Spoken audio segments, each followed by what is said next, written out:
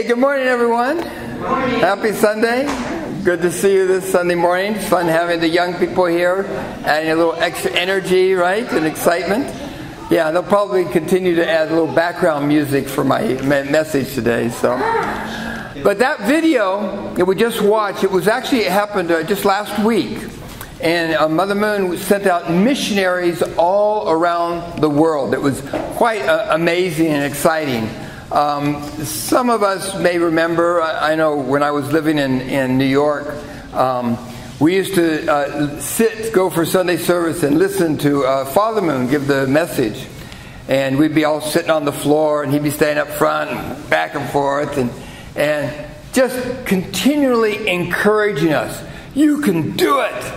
The world is waiting to be changed. You can do it. Go, go, go. Really filled with that. Actually, even just the last couple of days, I've been listening to Godable. If you're not listening, check it out. Godable.org. And he's reading right now. It's from the God's Will in the Ocean. Yeah. And the message, Father just said, hey, yeah, you can go and talk to the president of the country. Just say, hey, I'm here to talk to you. I got a message for you, right? That kind of confidence. So God has so much hope for us.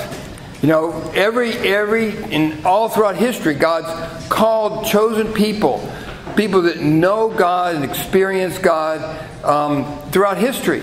Even the Jewish people in all of Christian history and in modern times, like the raising up, like Prophet Muhammad, raising up the Latter-day Saints, working to bring us closer to understanding God as our heavenly parent and the importance of family as God's institution.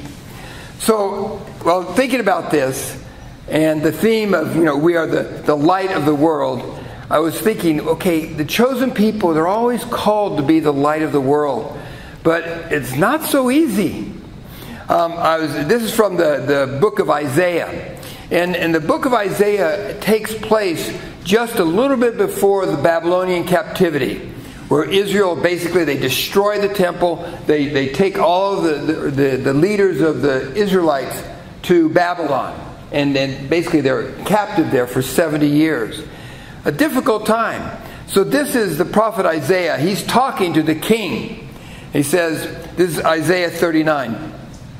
Isaiah rebukes Hezekiah, the king, saying, hear the word of Yahweh of armies. So this is God speaking.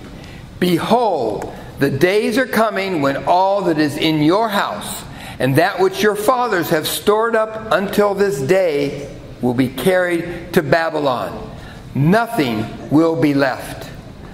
So, this is a discouraging time, right? And actually, Jeremiah is also called the weeping prophet. He speaks a lot about this. He's the one that really has to talk to people about it. But just 2 chapters later, this is Isaiah again. This is in the 41st chapter. And this is the voice of God speaking to all the people of Israel. And God says through Isaiah, I have chosen you and have not rejected you. So do not fear, for I am with you. Do not be dismayed, for I am your God. I will strengthen you and help you. I will uphold you with my righteous right hand. So even though he's sending them out into exile, into Babylon, captivity, and a suffering time, he's saying, don't fear, I'm with you, even in midst of any difficulties. Now, I don't know about you, but life can be hard. I've had a few experiences of life being hard, right? But God does not promise us an easy life. God's chosen people rarely have an easy life. So I'm sorry, if you're here for an easy life, the unification movement, Father and Mother Moon, they do not promise us an easy life. No. What they do is they offer us a fulfilling life, a chance to make a positive difference in the world, starting with our close family, but expanding to our friends and society, nation, to the world. And it starts from knowing who we are. So even though life is tough, don't avoid the hardships. Don't avoid it. God is always with us. So there's nothing for us to be afraid of. Go forward. Have confidence. So here's some New Testament words. This is from the letters, the 1 John. And it starts from knowing who we are. And John says it really clearly. See what great love the Father has lavished on us, that we should be called children of God. That is who we are. I love that word, lavished. God lavishes His love on us, right? Why? Because we are God's children. And we forget that. We are God's children. And Jesus went even further. Not only should we know that we're loved completely by God, who lavishes His love on us, God's love on us. Jesus says, this is from the book of Matthew, the 5th chapter, He says, you are the light of the world. A city set upon a hill cannot be hid, nor do men light a lamp and put it under a bushel, but on a stand, and it gives light to all in the house. Let your light so shine before men, that they may see your good works and give glory to your Father who is in heaven. We are the light of the world. God's chosen people, the people who know and attend God, are meant to be the light of the world, to bring hope and healing to the world. In addition to the meeting and sending off of the kickoff for sending missionaries around the world, Mother Moon also had a worldwide national leaders meeting that she spoke at. And so this is a little excerpt from what she said to the leaders there. This is from the HJ Global News, a transcript from that, and actually we'll see it a little bit later. So Mother Moon says, in this year of the Blue Dragon, so that's according to the Chinese zodiac and the lunar calendar, let us cast away all that is evil and wrong. As members of the Family Federation for World Peace and Unification, and as ambassadors for peace, so not just Unification Church members, but all ambassadors for peace, may all blessed families rise toward the world with a spirit of ascension, uplifting. Let us do our utmost to proclaim to the 8.1 billion people across the globe that true parents have manifest, and that the Heavenly Parent is now with us on earth. People need to know what an amazing time we live in. Father and Mother Moon, called by Jesus to the mission of supporting us to build true heavenly families, and to know that God is our Heavenly Parent. God has the masculine love and also the feminine love. God is everything. It's all aspects of love. So, let's look just for a couple of minutes at 3 things that I could pull out on what it takes for us to be lights of the world. Lights to the world. Okay? Think of a light bulb. How am I going to be a light bulb to the world? So the first thing the light bulb needs is it needs to be connected to electricity, right? We need to be connected to the source of power. What's the source of power? God, our Heavenly Parent. The spirit of unconditional love that we can experience from God is absolutely essential for us to be able to be lights to the world. So this is our investment in daily prayer and meditation, and even resonance prayer, praying strongly, connecting with God and the Holy Spirit, bringing that powerful spirit of unconditional love. I mean, historically, it's just amazing how when people realize and recognize and experience the unconditional love of God, how they can transform their lives. people who are addicted to things, people who have all kinds of problems, when they experience the unconditional forgiveness, care, and love from God, they have power to transform their lives. To go places where it's scary. To even face down when the world is fearful and scary. To know that God unconditionally loves us. And when we make mistakes, God still loves us, and God's going to help us to grow, to correct it. God doesn't just ignore our mistakes. Oh, I don't care. No, God cares. Because when we make mistakes, it hurts us. So God loves us, and God helps us to correct those mistakes. When we do something, when we make errors, we repent for it. We confess and repent, and we do things to fix it and make it right again. So the first key for us being able to be those brilliant lights of God to the world is connecting to God, investing time daily, quality time with God, our Heavenly Parent. And that's how we can be filled with the spirit of unconditional love. And also God works through each one of us to feel and experience God's love. So also we want to be people who can unconditionally love others. I mean, we get challenged to that, especially when we're parents. It's not easy to unconditionally love our kids. But we do, even though we get upset and frustrated and all kinds of things. But God's design is for us to know how to love people unconditionally. And in our life, we need to find these, I like to call them internal Abels. People that we can go to when we're struggling, having difficulties. And we can honestly tell the truth about what we're dealing with. And they can receive it and love us unconditionally. We need to have those kinds of people in our lives.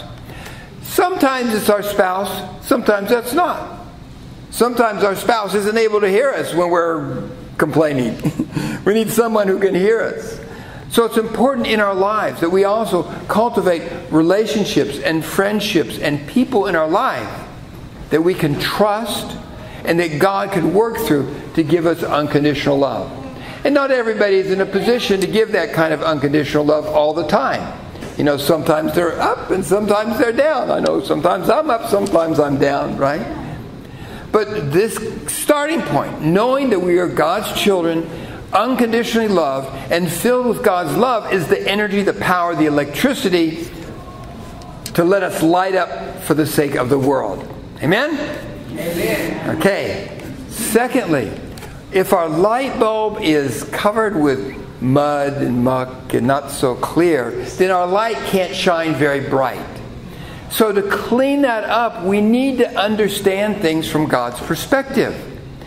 A clarity of understanding. This is where God's Word, understanding God's truth, is so important for us to develop God's heavenly perspective.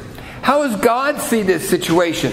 I know I see it. I'm really upset because that person cut me off or whatever. How does God see that? Oh, that person's having a bad day. They need some love. Oh, you want me to love them? But the more we can see people from God's perspective, we can let go of hurts and angers and resentment. And we can bring the truth. And when we understand God's design, how God's designed for us and God's designed for restoration and healing, then we have power. We can see the vision. So we need to connect to God's love, but we also need to connect to God's truth. So the Spirit and Word, Spirit and truth. Mother Moon is always talking about we need to act out on Spirit and truth. So this is why it's important. Our daily Hunde study, daily reading God's Word, filling our minds with God's perspective and coming to understand God's heart.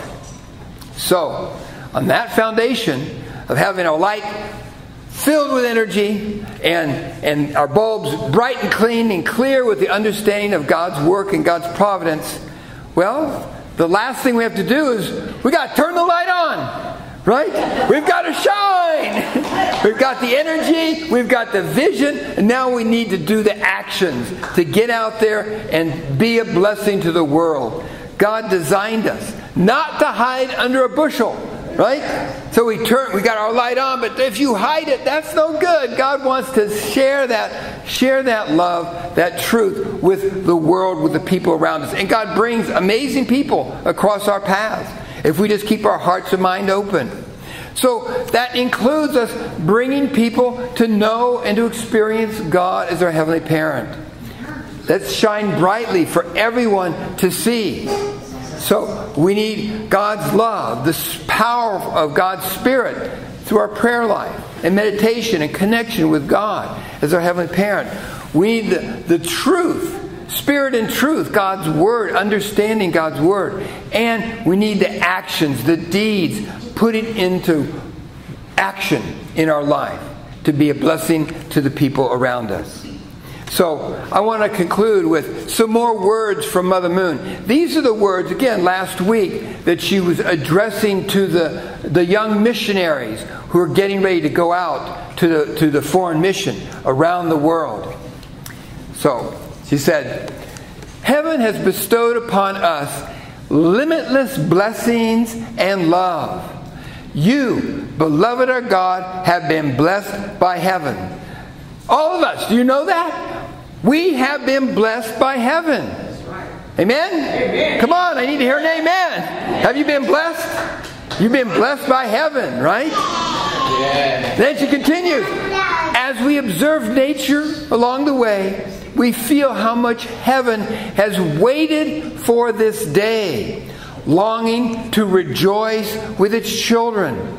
We're blessed, and all of heaven, God and the angels and all the saints in the spirit world and all the good spirits, they're all longing to work with us, to rejoice with us, to see the victory with and through us. God's called us to amazing things. We live in amazing times. It's up to us, right? With spirit and truth and action." Later on, Mother Moon says, "I have told you before that you are pure water. This pure water, you see, must not remain stationary. It must flow. It needs to flow into the broader world. This means that through you, the pure water, one nation, two nations, three nations, the fallen world can become purified. If the world comes to know the true parents and can welcome the heavenly parent, what would that be? Isn't that the kingdom of heaven on earth?" Right? So we're called to be flowing out to the world, not stagnant water, right? Oh yeah, I'm just going to sit home and read my Bible and